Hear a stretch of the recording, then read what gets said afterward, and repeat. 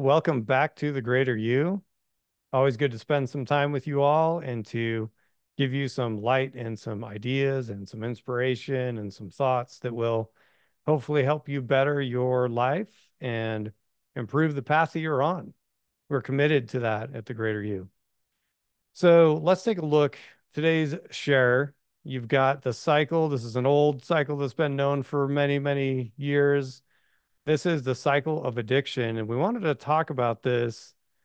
This can really come into any unwanted behavior that is interfering with our happiness and our joy. So, first of all, a definition of addictive behavior versus just a habit, right?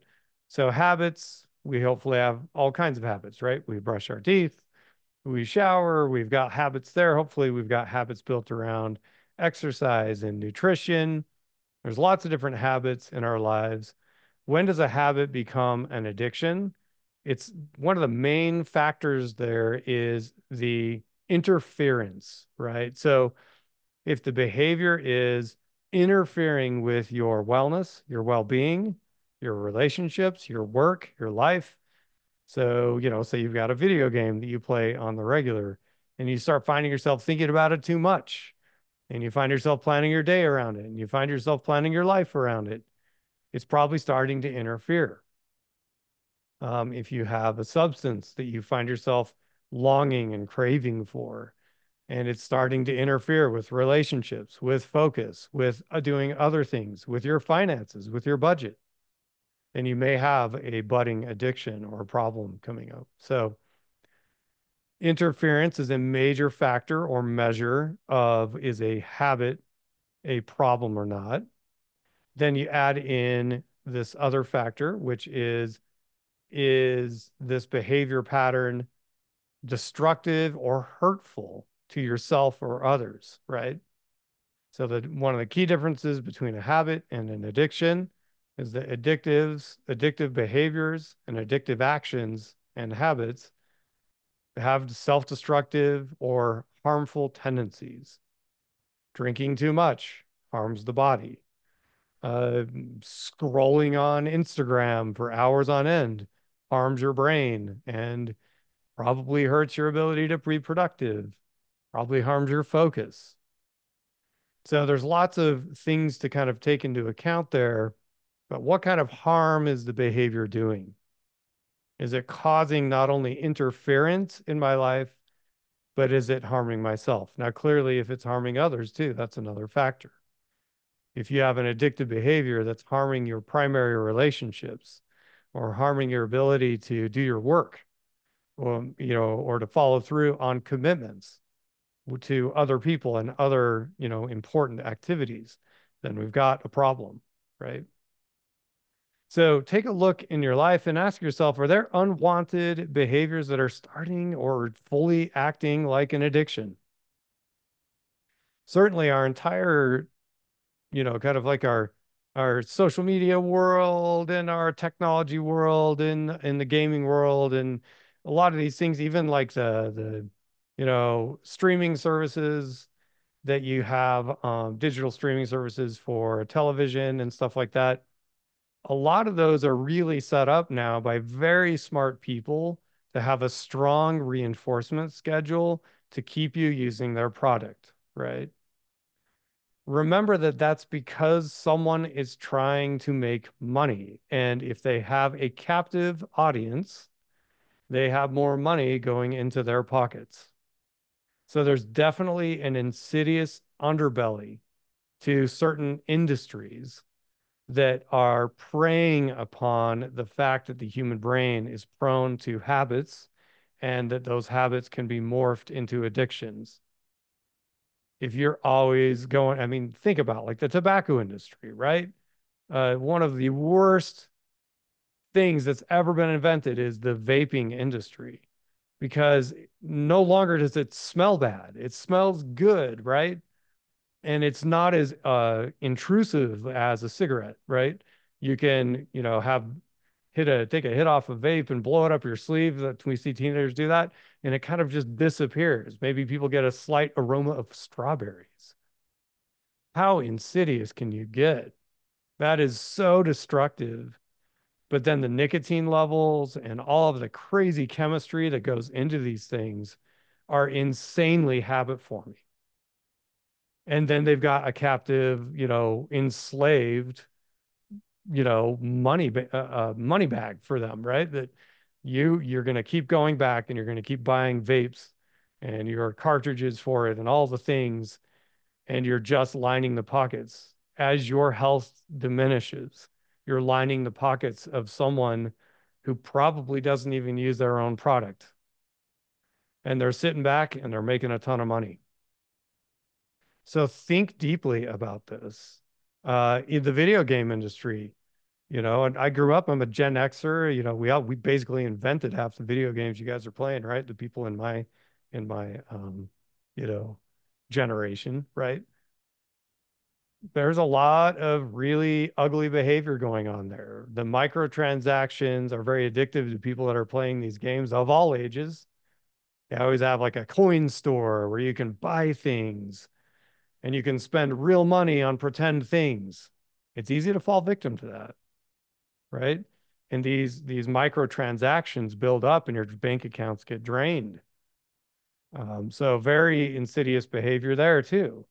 And it's a money making scheme that creates a habit that becomes addictive. And you just got to get the next thing and the next, cosmetic or the next achievement, right? So you have to weigh everything on a scale, right?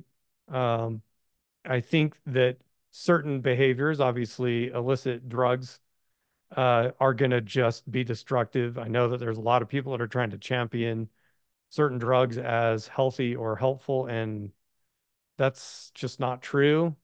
Unhealthy drugs are unhealthy drugs. Too much alcohol is too much alcohol, right?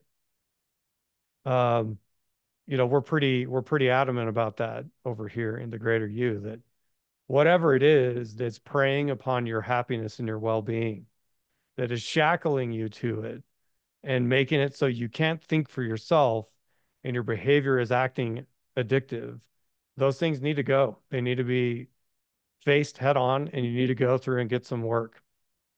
Now, clearly, there is a little caveat here. The Greater U is based mostly in life coaching. I'm also a licensed counselor myself, and we do have some counselors that we refer people out to. When it comes to, addictions around, especially things like drugs and alcohol, it is very wise to have a licensed professional on your team of people that are helping you overcome that problem with your addiction. Coaches definitely can help. They can help with accountability. They can help with mindset. They can help you with skill and tool acquisition, but you need to have a licensed professional to help you in it. And we also are big fans of 12-step programs. We've seen them help and save many people's lives over many, many years of working in the human service industry. I'm a huge fan of various forms of 12-step programs. There are great other options out there like rational recovery. Those are great programs. Me, myself, personally, I love 12 step. I think it taps into the spiritual power that does create major life change for people. And it creates community too, and it creates accountability and creates an ownership of our problems and helps us to overcome them in a group environment with other people that are also working hard to get and stay sober. So let's look at this pattern. So you've got, a number of bubbles here. That pre-contemplation at the top there is really when we're just not even really aware. We're kind of unaware that we're unaware that we've got a problem going on.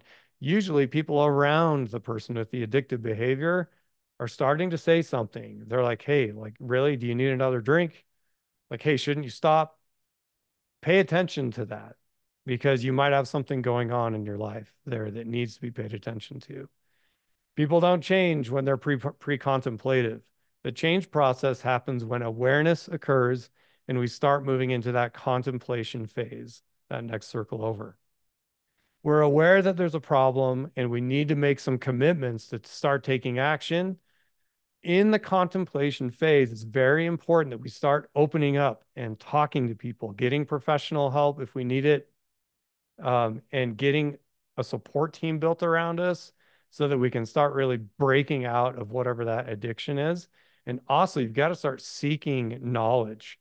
read up on ways that have worked for people. There's lots of great books out there, lots of great programs that can help with various types of addictions. Start doing your homework and amassing that knowledge base, which leads you into the preparation. We're intent on taking action here. Our intention is starting to line up. We're ready to start moving. We're gathering information. We're getting resources. We're telling family and friends. Always tell family and friends. One of the number one tools for overcoming addictions is to get honest with yourself and your loved ones that you have a problem. Overcoming that shame cycle of trying to hide addictive behaviors and breaking out into that freedom of honesty is a massive thing that moves people towards recovery. So prepare yourself, take to get that action in place, set the stage, and do whatever you've got to do to move into action, which is that next circle here. We're actually moving on taking action and putting behaviors in place. So let's give an example. If a person was struggling with alcohol and they went through those first three bubbles and are like building a support team, maybe they're hitting 12 steps, they've got a sponsored AA, they're starting to take action by going to those meetings on a regular basis and actually working the steps, doing their journaling and doing the process of facing whatever it is that you've been hiding from. Addictive behaviors usually are some sort of compensation for something else that's missing in your life. If we have a need to alter the state of our minds by putting chemistry in there or stimulation that's kind of artificial all the time, something is out of balance and you need to take a look at what that may be. So, for instance, in taking action, not only would maybe someone go to 12 step, but then they would add in other positive coping behaviors to take action on that take the place of the addictive behavior. Maybe they pick up running. Maybe they pick up journaling. Maybe they pick up, a musical instrument. Maybe they, start hitting 12-step meetings every single day. Maybe they start going back to some sort of worship service. Maybe they get heavily involved in, a yoga community or a supportive well-being community of some sort that's supportive. Whatever it is, you start reading, you start writing, we start taking action on positive well-being behaviors that replace the addiction, which then over time, a couple of months, the only research I've seen that's really held any water on habit creation is like 60 days to start really cementing a habit. But here's the trick to habits. The moment you stop doing it, the habit will begin to diminish. So in order to keep habits going, healthy habits, we've got to have repetition over time with a lot of commitment to it. It needs to be scheduled into the calendar. You've got to have a plan of action that can become a maintenance plan. Oh, I hit up my AA meetings every Monday, Wednesday, Friday, and you do it religiously, like clockwork, right? Oh, I go for a run every Tuesday, Thursday at, 6 a.m. or 6 p.m. or whatever works for your schedule. And you do that. I journal every night at 8 p.m. or 9 p.m. Getting structure in that action to maintenance phase helps you build the habits that are going to replace the addictive behavior. Now, let's look at that scary circle called relapse. So, maintenance is obviously sustained change, like we talked about, and getting those new habits in place. The relapse is a scary thing, and it happens all too frequently. I like to educate people on the difference between a slip and a relapse. The word relapse is like really falling back into it. There should really be another sphere on this with that says slip. If you say, for instance, a person has a problem with pornography and they're trying to get clean and sober from that, and they're like 6 months sober, and then they see something weird online, they get slammed by some stupid video, and they linger too long. They're like looking at this thing too long before they shut it off. That's really a slip. That's not a full relapse, right? A relapse would be like, hey, yeah, you're going back into the bar and I'm spending the whole evening in the bar and just getting completely toasted and falling into the old patterns, right? But whether it's a slip, which tends to be smaller, or a relapse, the goal is to get back to your maintenance plan, right? The goal is to break this cycle and not go back into that unaware stage of pre-contemplation. If we stay in a relapse too long, you'll go numb. And when you go numb, you go back into that pre-contemplation, and then we're going back round and round. The way you break out of a relapse is you go back to your action and your maintenance phase. Go back to any of that information that worked for you. Go back to the habits that were working until this moment of weakness. Go back to it. Go back to your 12-step group and let them know, dude, I had a rough night, had a rough thing happen at work, and I ended up in the bar when I should have been hanging out with my family and friends or hanging out with you guys in 12-step, right? So you go back to the thing that's on your maintenance plan, and then that will get you going again and bring you back around. So that's a little overview of the cycle of addiction. And clearly, the goal, like that centerpiece, the upward spiral, is to learn from this whole process, break out of relapse, and become free of any addictive behavior pattern that is holding you back from your peak potential. So, like this video if you liked it. We'd love to hear comments in the comment section below about how you're doing in your own journey to break unwanted habits and to build good, healthy habits. And message us if you need some help with accountability, and definitely get professional help if you have a professional level problem like an addiction with alcohol or substances or something severe, gambling or pornography, anything like that that can be so destructive. So there is always hope. There is a lot of professionals that know how to help people and have committed their entire professions and lives to helping you overcome your addictions. And we're part of that. Us at the Greater You are committed to helping you become free of any of those shackles. Thank you so much for your time, and we'll talk again soon.